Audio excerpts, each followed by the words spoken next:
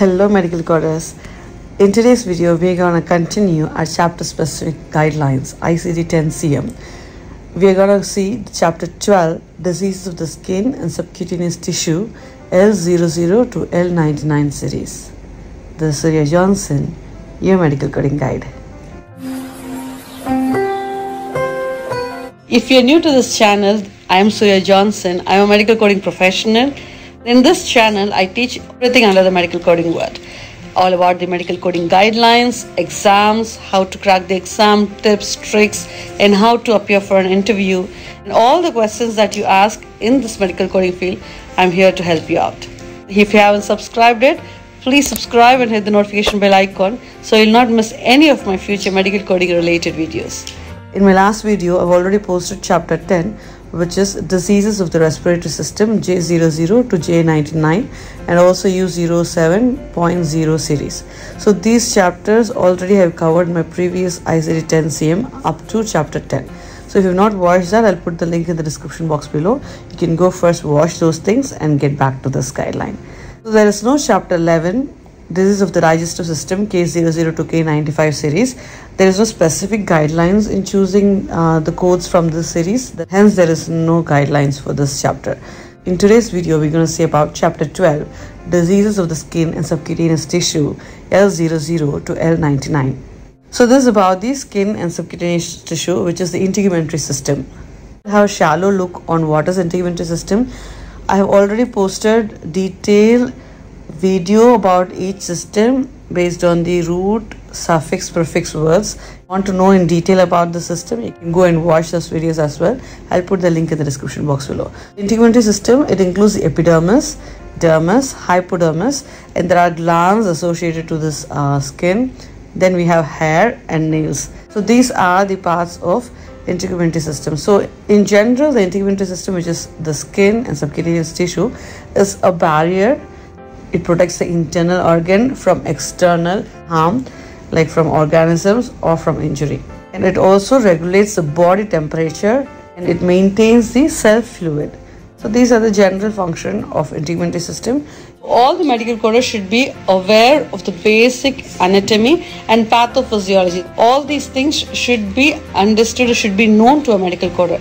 Because if you have an idea about the case, about the anatomy, about the pathophysiology, it will be very much helpful to pick the codes easily. I've already posted videos on the anatomy based on prefix, suffix and root words.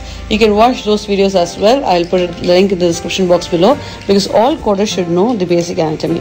And if you want to know in depth aspect of a medical coder, what all you should learn in the anatomical part, you can email me. I have 100+ pages of PDF dedicated completely for the anatomy and pathophysiology with all the medical terminologies, with all beautiful pictures and the disease condition and common disease conditions in each anatomical structures. So if you want this PDF, you can very well email me or Instagram me. I'll give the details. Now let's get into the chapter 12. Disease of the skin and subcutaneous tissue. The first, not much vast guideline in skin and subcutaneous tissue. We'll be talking about only the pressure ulcer and non-pressure ulcer. So first we have to know what is a pressure ulcer, what is a non-pressure ulcer. So pressure ulcer means damage to an area of the skin, like any part of the skin gets damaged because of constant pressure on the area for a long time. For example, this happens more commonly in bedridden patients who cannot walk, being on the bed for so long time, right? Those patients or patients who don't move around frequently, they put a pressure for a long period of time in one part of the body. It's a constant pressure for a long time. What happens? This lessens the blood flow. The affected area, the area where the pressure is getting for a long time, blood flow will be lessened, which leads to tissue damage and tissue death. This is called as ulcer. So it will be looking like a sore, a wound. Slowly it will start as a sore, redness, wound, and then in depth it will go and affect the subcutaneous tissue. In certain cases, it may affect the deep tissues. So this is the pressure ulcer. Ulcer caused by a constant pressure for a long period of time. So what is non-pressure ulcer? It is a type of pressure but it is not because of constant pressure on a particular area for a long time. This might be, for example, because of venous or arterial insufficiency or excessive moisture in the body, or in a particular area excessive moisture is there, or because of injury. This might cause this. A non-pressure ulcer is not because of constant pressure, or it is because of some other condition. So for non-pressure ulcer, there will be always a related condition led to this non-pressure ulcer. So you have this in mind when we are going to non-pressure ulcer. I'll explain in detail about this. This guideline, the first one, A, pressure ulcer stage codes. So when coding pressure ulcer, we'll be looking into important two things. First thing is identifying the site. When you get into the guideline, you'll know in detail identifying the site, and the second one is the stage of the pressure ulcer. So the first point under pressure ulcer is pressure ulcer stages. So the pressure ulcer codes are the category L89 pressure ulcer. In that, you can very well see it will be divided as per the site, the location, like elbow, back, like that. So the location will be identified easily in that codes. And then the important thing you'll be noticing is the stage of the pressure ulcer. What stages are there in the pressure ulcer? So as per the ICD-10-CM classification, pressure ulcer stages are based on severity. So in guideline, in ICD-10-CM codes, you can see stages 1, 2, 3, 4. And then you'll be seeing deep tissue pressure injury, that is also a type of stage. And then you'll be seeing unspecified stage, and then there is also unstageable. We'll see what is unstageable and unspecified in the later guidelines. So you'll be coding appropriate L89 codes, identifying the patient's site and the stage of the pressure ulcer. Two things should be taken care. First, what is the site, and second, what is the stage of the pressure ulcer. How do you define the pressure ulcer stages? Sometimes the doctors might not document it as stage 1 pressure ulcer, stage 2 pressure ulcer. No, they will not document the stage. Instead, they use the medical terms. So whenever you see these medical terms, you have to understand what stage the patient's pressure ulcer is, and you'll be coding with the correct diagnosis. Because the doctor is not mentioning exactly stage 4, stage 3 and all, it doesn't mean it goes to the unspecified stage. You should look into the documentation for the medical terms.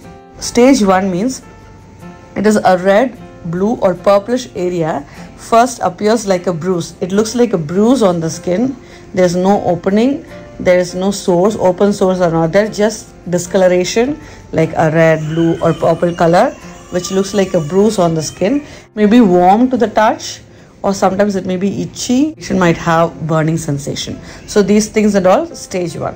So stage 2 it is a bruise which becomes an open sore. So it's the next stage. There will be a bruise, the red color, bluish, purplish colors will be there, and there is also an open sore like an abrasion.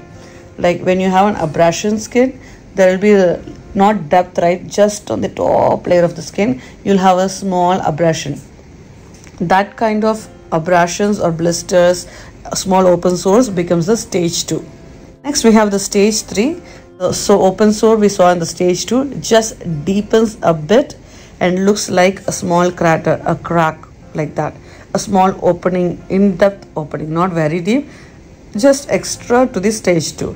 And this will be like often with a dark patches of skin around the edges. So there will be an open sore, bit deepened, and then there will be dark patches on the skin edges.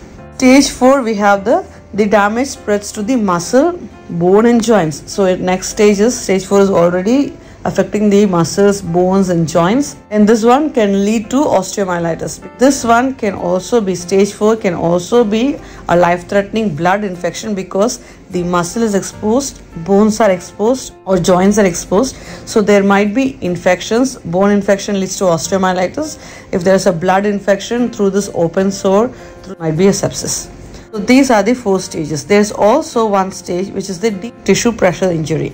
So what is deep tissue pressure injury? So it will be very darker in color, going deep into the tissues, and also there might be deep wounds or blisters filled with blood. It means it went deep into the tissue. So this is called deep tissue pressure injury. So these are the stages. Regarding the unstageable, I'll explain when I'm talking about the next point. So based on these words, you have to understand what is the stage of the pressure ulcer and what is the site location of the pressure ulcer, and then you'll be choosing the code from the series L89 series. So this how you should understand and identify the pressure ulcer from the documentation. If the stage is not specifically documented, only the medical terms are used. So the second one is the unstageable pressure ulcer. So what is unstageable pressure ulcer? These are certain type of stage 3 or stage 4 injury which are covered by dead tissue. We'll just compare a scenario so you'll understand what is this. For example, patient got wounded in his knee. After a certain period of time, the wound gets healed, right? When it's healing, it creates a dead tissue, a scar or a dead tissue, black color dead tissue. It will appear and then it will peel off and then it will get healed. So this is the healing stage. So in certain cases of ulcer, what happens? The ulcer remains inside the skin. There is ulcer, either stage 3 or stage 4. We don't know. And also there is a layer of black dead tissue on the top of the ulcer. It doesn't mean it is healing. It means there is ulcer underneath this tissue, dead tissue. But the doctor is not able to see what type of ulcer, what stage of the ulcer, because there is a dark dead tissue top of this ulcer covering that ulcer completely. So in this scenario, the doctor cannot identify what is the stage of this skin ulcer. So in that scenario, you will be coding it as unstageable pressure ulcer. So it is difficult to see the severity of the injury because of this covering. So you will be coding that as unstageable. Later, the unstageable, if the doctor is cleaning the dead tissue and after investigating the pressure ulcer, the unstageable state might change to the stages. So the second point here is assignment of the code of unstageable pressure ulcer. So L89 point, whatever it is, ends with 0. So unstageable pressure ulcer, L89 point numbers, and then the last 0 is for unstageable pressure ulcer. So should be based on the clinical documentation. These codes are used for pressure ulcer whose stage cannot be clinically determined because, example, ulcer is covered by scar or has been treated with a skin or muscle graft. So this code should not be confused with the code's unspecified stage. Yeah, you should not get confused with the L89 point whatever numbers, then ending with 9. The ending with 9 is the unspecified stage. Unspecified stage means doctor didn't mention the stage at all. This is unspecified stage. So when there is no documentation regarding the stage of the pressure ulcer, then you'll be assigning the appropriate unspecified stage, which ends with 9. So if during an encounter, the stage of an unstageable pressure ulcer is revealed after debridement. So as I already told, doctor is doing a debridement, removing all the dead tissue.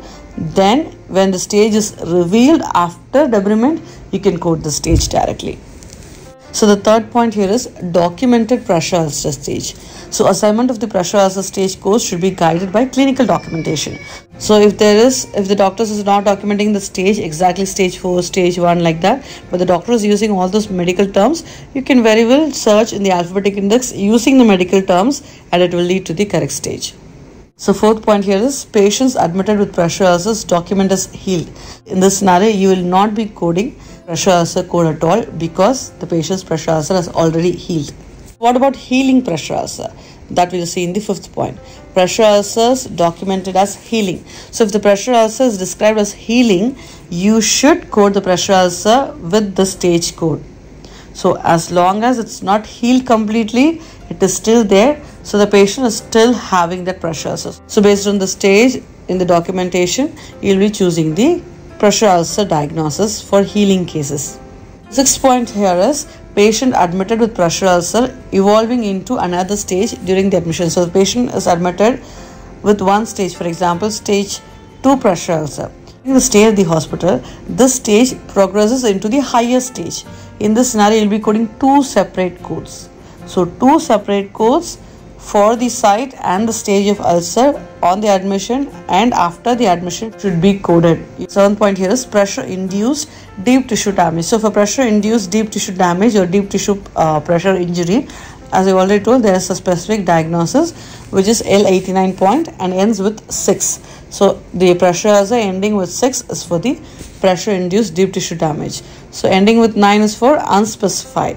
Ending with 0 is for unstageable pressure ulcers. So that's all about the pressure ulcer. Next we have about the non-pressure chronic ulcer, B point.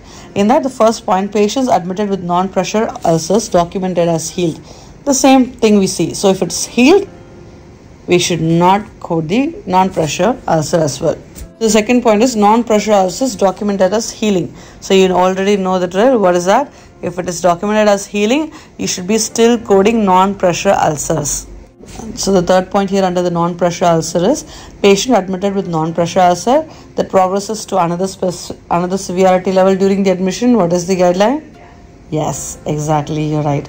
The same one. You should be coding 2 separate codes to identify the non-pressure ulcer that was there during the admission, and then the non-pressure ulcer that was being progressed during the admission.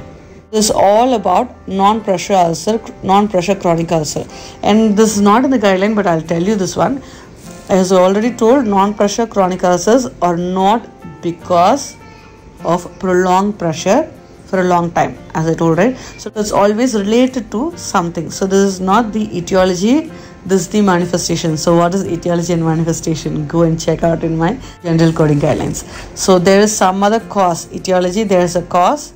Manifestation, so because of that cause, disease or injury, venous or arterial insufficiency, the manifestation, that is the non-pressure ulcer, has happened. So when you are coding non-pressure ulcer, it is always advised to code the etiology. What is the reason that has caused this non-pressure ulcer? So for encoding non-pressure ulcer, you should not only focus on non-pressure ulcer diagnosis code, you should also focus on the diagnosis which has caused this non-pressure ulcer. Have this in mind. Hope this video is very clear about the disease of the skin and subcutaneous tissues. If you have any doubts in this, please feel free to ask it in the comment section below, or you can email me. You can also Instagram me to this email ID and my Instagram ID. If you're not following me in Instagram and Facebook, please follow. If you find this video to be useful, please hit the like button. It will mean a lot to me, and share with your medical coding friends or friends who are interested in medical coding. If you're new to this channel, please subscribe and hit the notification bell icon so you'll not miss any of my coding related videos. This is Surya Johnson, your medical coding guide.